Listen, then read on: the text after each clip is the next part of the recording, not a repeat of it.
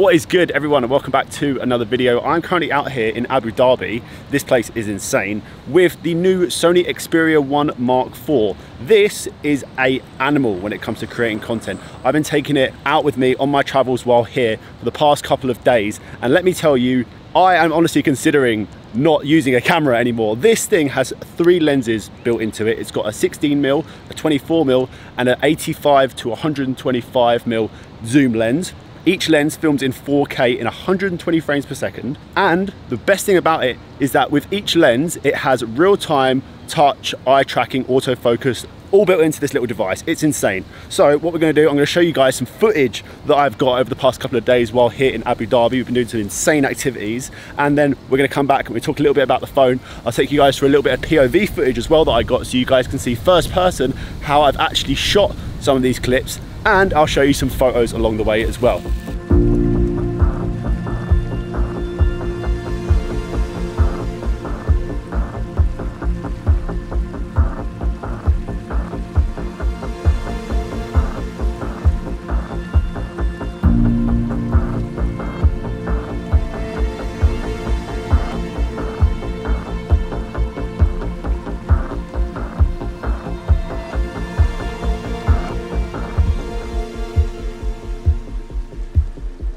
So what did you guys think? How insane is the camera in this phone? For someone like myself who is traveling, creating content all the time, constantly on the go, having those 3 lenses built into a very small device is so handy for me when I'm just doing activities like I've been doing on this trip, when I've been doing dune buggying, when I've been kayaking, when I've been to the Louvre. I've been to so many different places, and this phone allows me to capture the story and capture all of these places in such an efficient way with the 24mm, the 16mm, the 85mm. I can get different focal lengths, and it's like not a hassle for me to have to put something in my bag, change lenses, and I can rely so much on the touch autofocus and the eye tracking in this.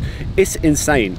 Like, it makes my life 10 times easier as well when I'm traveling, because I can rely on something. It's small, I don't have to lug around a big bag with me. Like, it is 43 degrees, it's so hot, and I've got this phone in my pocket basically. It's so efficient, it's unbelievable. Having those different focal ranges to create a scene is super handy and just so good for when telling a story.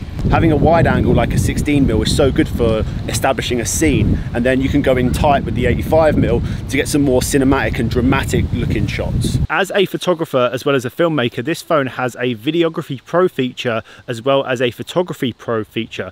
They both have the Sony Alpha user interface, which is built into the phone. As a Sony user myself, it has the same settings as my camera. So for anyone who is familiar with Sony, this phone is pretty much like a mini camera in a phone. Well, I say a mini camera, a mini Sony Alpha camera in a phone. Because it has a very familiar menu system, it's super easy for me to navigate my way around and pretty much use the phone to its full potential. And it has some really good bokeh as well. I did some tests and some photos on the 85mm, and the bokeh is actually really good, considering it's got such a small sensor. It's got a really nice separation between the subject and the background. As you can probably see, it's super bright and sunny over here, and sometimes it's super hard for me to even like see the screen when I'm filming in such harsh sunlight. So ND filters always come in clutch, and you must use NDs when you're shooting in super bright light like this, because you need to stick to that 180-degree shutter rule. You don't want your frame rate flying around the gaff. You want it to be nice, smooth, cinematic, and you don't want any just jitters and frame rates being off. You don't want none of that.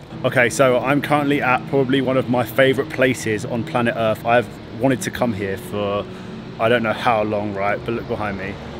I'm at the F1 track in Abu Dhabi, and I'm here with the SONY Xperia.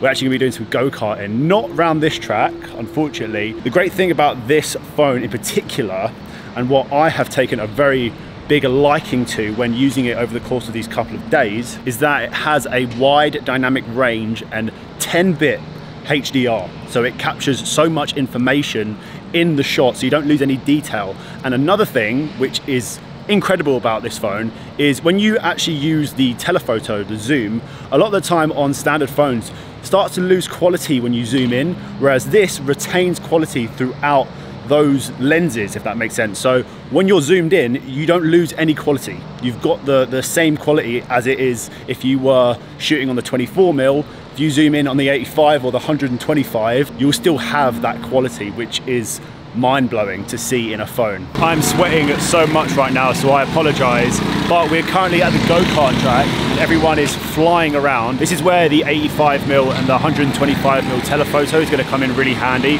So I'm able to actually stand on these little like vantage points as well as go on the grid. They're giving me special permission to go on the grid and get shots of everyone flying around the track. As you can see, this telephoto lens is coming in clutch, especially at a spot like this. And I can see all of the action going on.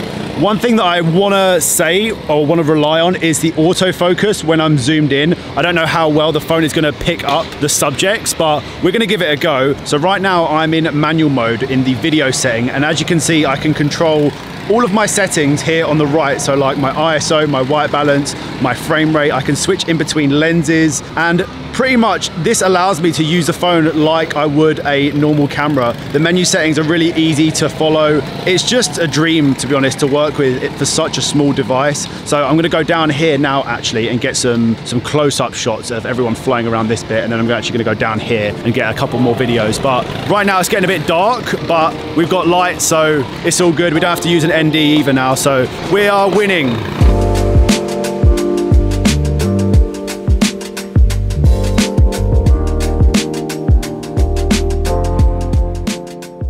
And just like that, it is nighttime. I absolutely love it here at night. Actually, I love it here in the day and at night, because look at this place. It absolutely comes alive at night. Now, going back to what I said before, this phone actually has a 50% brighter display. Now, this has come in quite handy while I'm out here in Abu Dhabi. As you know, it's so sunny and bright. And a lot of the time it is a struggle to see a screen, especially with this intense sun. Believe it or not, I actually took this phone out kayaking with me to the mangroves. It was a bit of a struggle trying to get video, as I didn't have an underwater housing for this. I didn't really want it getting wet, and you know, water and technology is never a good idea, but I did get some really cool photos with this. I managed to get it out whilst I was on the kayak and snap a couple of pictures of Eyal while he was going up and down one of the streams. Got some really nice shots, and then alongside that I actually took it out to the desert, which was so much fun, and I was able to utilize again that 85mm to get some really nice shots of the cars coming down, like kicking up loads of sand. I got some really nice photos, and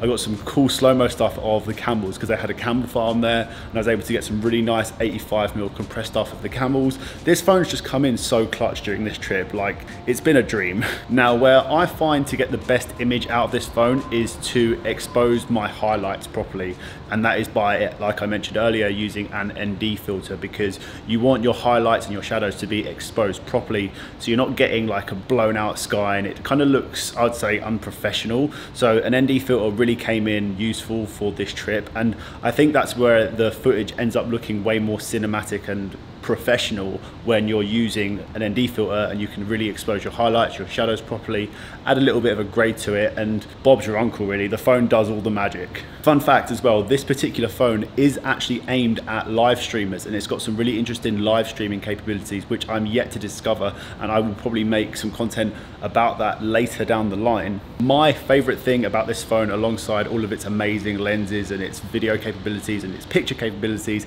is the fact that you can also use this as a display monitor for some of your alpha cameras. So you can actually mount this on top of your camera if you want to, and use it as an external monitor, which is pretty sick.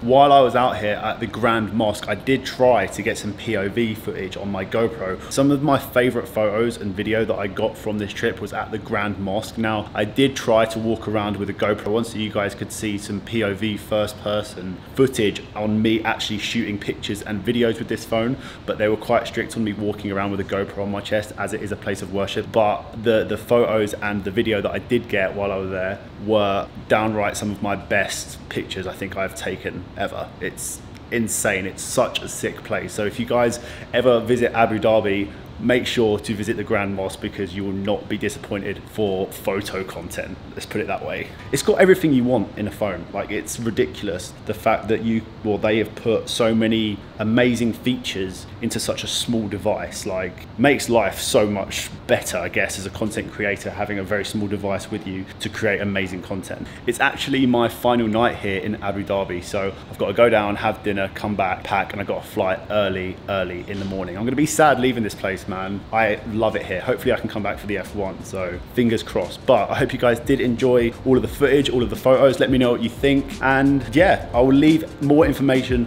on the Sony Xperia down in the description below so you guys can check it out for yourself. But that's me from Abu Dhabi, and I will see you guys very, very soon in the next one. Peace.